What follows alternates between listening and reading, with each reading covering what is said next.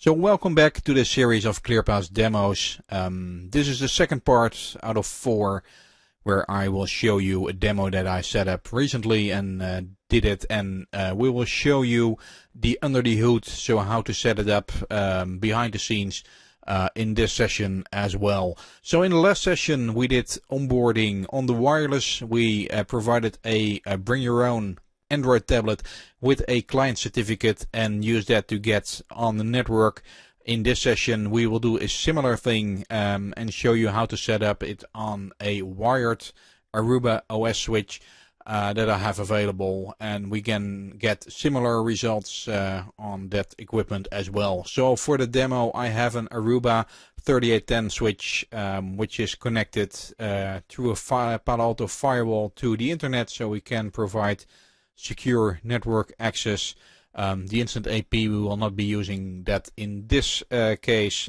We have a ClearPass available running on VMware, and we have a few VLANs available, similar like you would have in a corporate environment. So we have a management network, a corporate network, voice guest, and a profiling network for devices that we don't know. So let's get on with the wired demo, and for this demo of course we need a ClearPass server. This is my ClearPass server, and we need access to the switch. So what I did is that I set up this switch, so let's see if we can connect to it. This is my 3810. So we have access to this switch, and let's see, what's my password? That's my password, and we can do CD configuration. And as you can see, we set up the ClearPass server here as a radius server. We have some captive portals rules, so when someone is in VLAN 14, he will be redirected to the ClearPass server where the onboard process is kicked off, and we have set up radius authentication. How did I get this information for this? How to set it up? I went to the Aruba Solution Exchange. We saw that last time as well. So if you're logged in on the Aruba Solution Exchange, and please use your Airheads credentials if you don't have an account with Airhead, register on Airheads, and you can get access to Aruba Solution Exchange as well. So here we can filter with the Aruba switch solutions, and I use this solution for Seal, which is a demo environment, and this can help us to get the equipment on the network, and this helped me to get the basics running. And from this I created the following configuration. I'll show you. So basically it is about defining the radius server.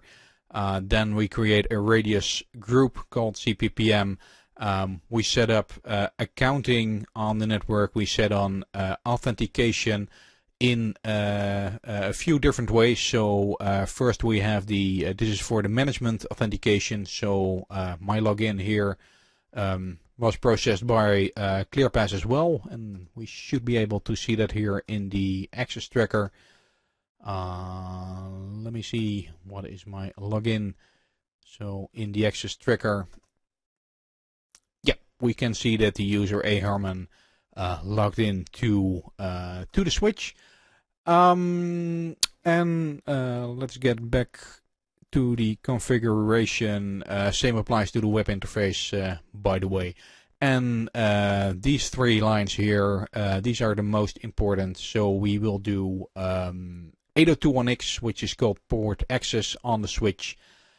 We will be doing web-based authentication, which is the captive portal redirect that we will be using to get unknown clients through the onboarding process, and either as a contractor or as a guest use the wired network. And we use MAC authentication as well, and we will be using that next time for the profiling lab. Then on VLAN 14 we define the captive portal redirect, so Windows systems or other systems that have a web browser that will be placed into VLAN 14 will be redirected into this network, and on this network we need to allow some traffic, so I decided to allow DNS, which is quite important, and to allow DHCP to get a client address, and then we allow all HTTPS traffic in this case, or it can only, also be only to the ClearPass server, but it's quite convenient to use HTTPS because then also most of the certificates can be validated. Then here is where we really activate the 802.1x on ports 1 through 18. This is where we configure and activate MAC-based authentication on ports 1 through 18, and this is where we configure the web-based authentication, and we decided to only put it into the incoming direction on the ports, so we can still reach the clients, for example for Wake on LAN, or we can reach the clients if they don't are authenticated. So for the services, let me show you. There's an 802.1x service which will be used later, which is very similar to the 802.1x service that we had on the wireless, although here in the enforcement, instead of returning roles, we return VLANs in this case. So here we have the default profile, which is will return VLAN 14. If we have domain admins or employees, they will be placed in VLAN 11, and contractors will be placed in VLAN 13, which is the guest VLAN, to get them a bit separated from our employees. So yeah, let's bring in a client. I think I have a client here. Yeah, this is a Windows 10 client.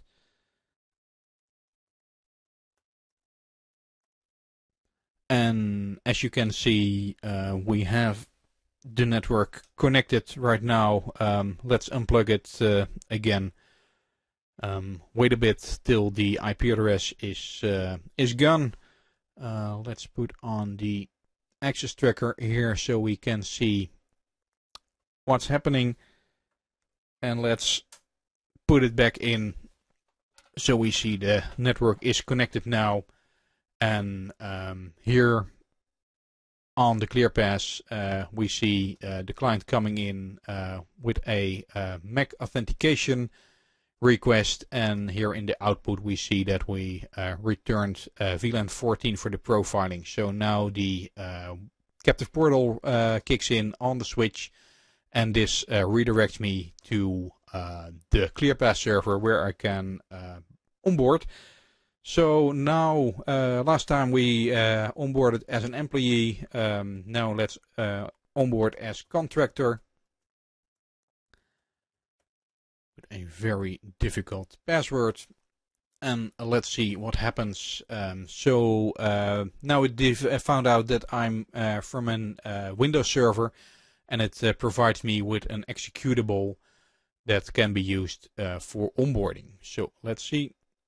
Some security scanning. So Windows 10 is very, very thorough in all the checking of executables. So let's run this executable. Yeah, it will make changes to my PC. That's correct. That's exactly what I want. So let's run this executable.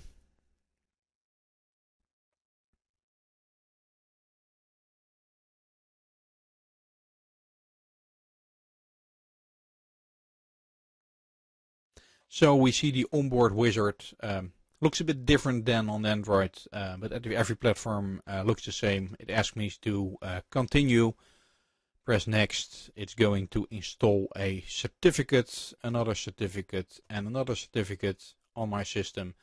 So we have all the certificates in place that are required to connect to the wired network and to the wireless network. And now it's configuring my system. And in the background, we see that we have the pre-authentication and the authorization. So this is the issuance of the certificate. And we even see that we are now connected on the wired network here with ETLS again. And because we are a contractor, we are positioned in VLAN 13, exactly what we expected. And we can see out going here the private group ID, which is the VLAN 1313. So it is configuring. Let's see why it's waiting so long.